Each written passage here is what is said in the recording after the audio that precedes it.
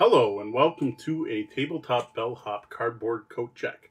I am Mo Tuzno, the Tabletop Bellhop, your cardboard concierge, answering your gaming and game night questions and striving to make everyone's gaming experience better.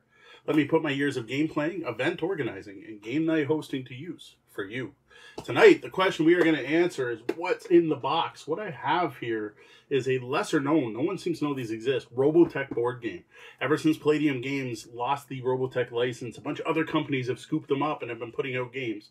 This one in particular is from Solar Flare Games. This is the second Robotech game they have put out, set in the Robotech Masters Universe, the second series that came out, where this is Robotech Crisis Point.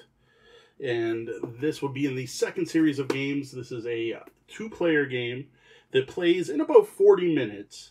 It says ages 14 plus. I know nothing about this game except I love Robotech, so I'm looking forward to checking this out. So again, I am Mo Tuzno of the Tabletop Bellhop. You can find my content at tabletopbellhop.com.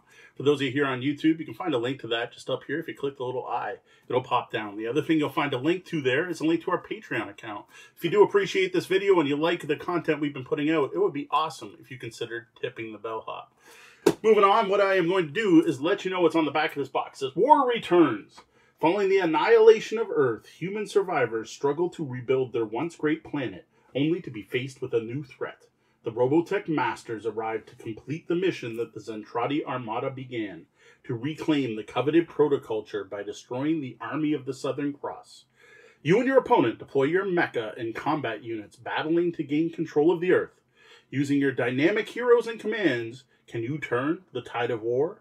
Will you save the Earth as the army of the Southern Cross, or will you seize the Earth and recover the secrets of culture as the Robotech Masters? So what I'm going to do is get the shrink wrap off this box as soon as I find where I put my hobby knife. Oh well, didn't need it. We're all good. Now we're going to toss this down on the table over here and take a look at what you get in the box with Robotech Crisis Point. Alright, here you have it, the box for Robotech Crisis Point. That is the front. Not a lot on the back besides some information. That's the back. What we're going to do is take a look at what we got here. Alright, we are starting off with a game board.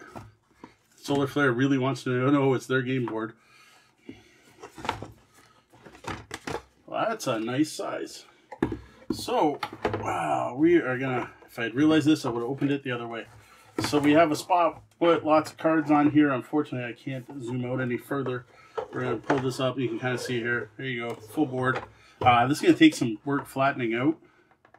But yeah, that's flattening out well enough. I love the artwork on this board. It's really nice.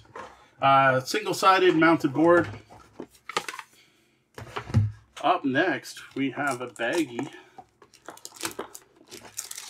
with some very, very thin punch boards. Wow, okay, surprisingly thin. I can just feel it in this container. Alright, this is going to reseal.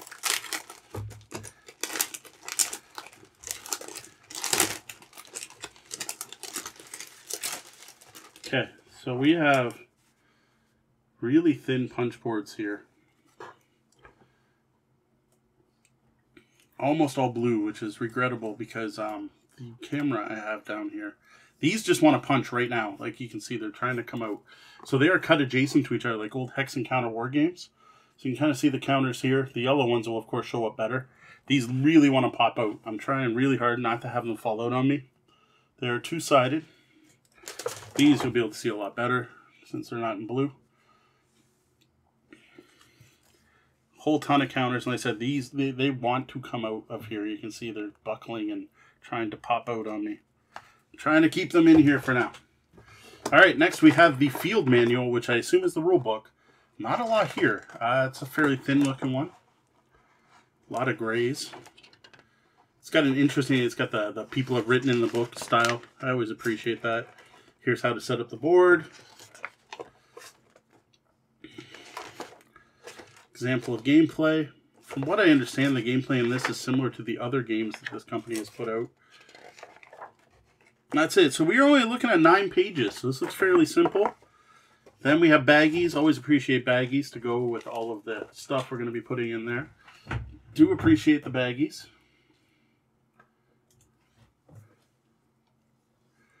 We have a deck of cards, which we're going to crack out. There's an ad for Unfiltered Gamer here.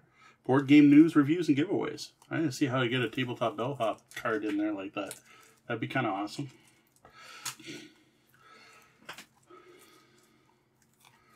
I would love to see a Tabletop Bellhop card included with some board games.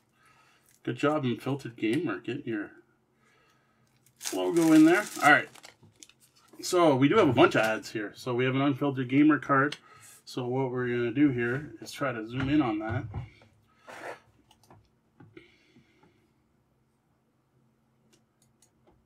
There we go. So, we have an ad for Unfiltered Gamer. As well, Impact Miniatures. So I don't know, they just got like a bunch of sponsors here. GMT Magazine. Someone who does chainmail artwork. I have never seen a bunch of random ads in a board game before. It's really odd.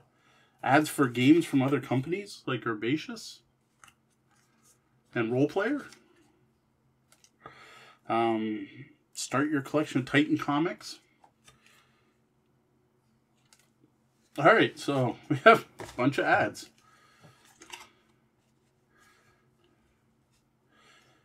Oh, this is cool. So in here I have, let's get the advertisements out of the way. So it says, this is the end of the Crisis Point. The next two cards are bonus cards for the Grand Canyon expansion for Force of Arms. So it included 2 expansions for another game, which is a nice touch. We have Minmay Song and Bombardment. So we got to keep those a little separate. And what we got here? We got all kinds of cards that just all say the same thing on the back. Nope. So we're going to see if we can split these into decks. Okay, so this says locations. These say unit.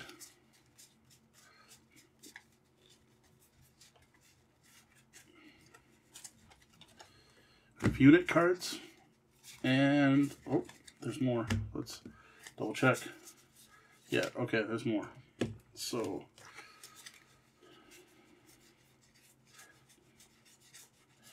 unit cards, objective cards,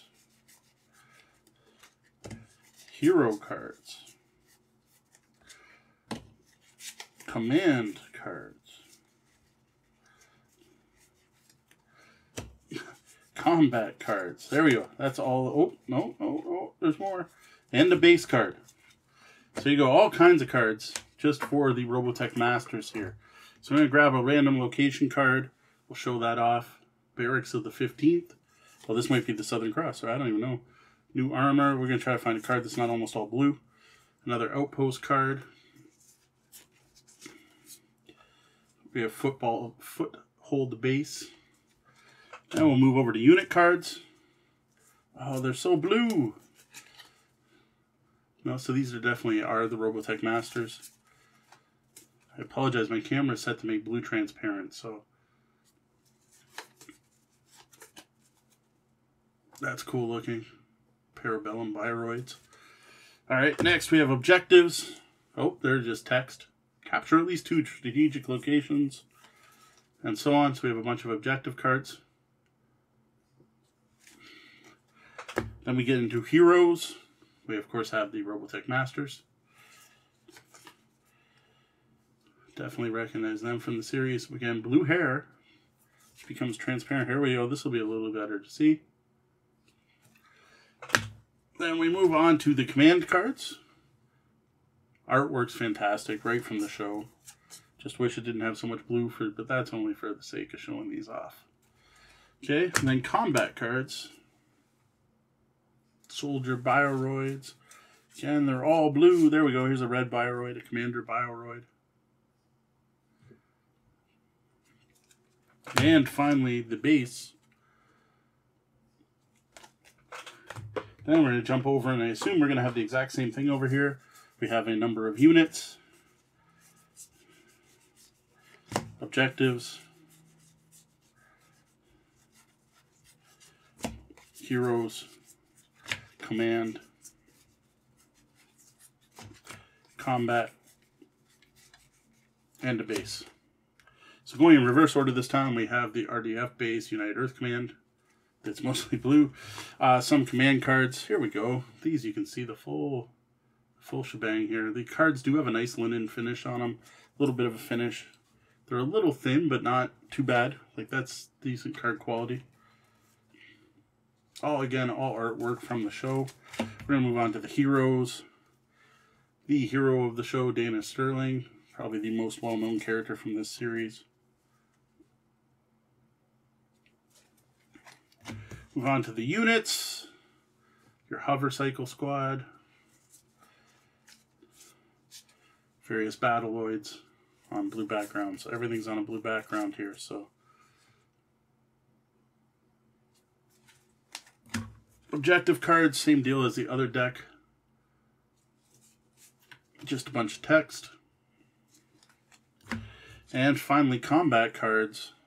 There is the main mecha we're used to seeing. The hover tanks from the Masters series. Again, there's a lot of blue here, so one in the stand-up formation. And that is it. That is all we got. That's all she wrote. 2 different decks, one for each character. It's worth noting... Oh no, there's the location deck. I was going to say they're different sizes. They appear to be... Yeah, they're both the same size, both decks. We're going to grab these, put everything back in the box. I'm still really amused at this pile of advertising. I've never seen that before. I don't know if it was a Kickstarter, and if you backed at a certain level, they put your card in the box. I don't know. It's a really interesting design choice I've never noticed before. What I'm going to do is I'm going to slip these underneath over here, because I don't need those. I'm going to not bother keeping this. I'm just going to toss this. The punch boards came in. Which, see what I mean about them wanting to punch themselves? Look at that. That's going to fall apart by the next time I try to do this.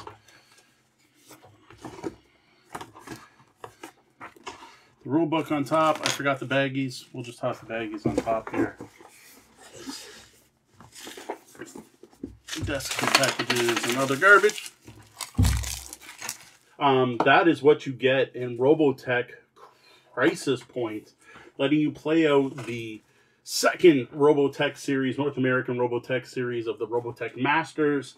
We're at the Army of the Southern Cross, battling against the Robotech Masters. So another card-driven game from Solar Flare Games. My bad. Solar Flare Games. This is the second game in a series of 3.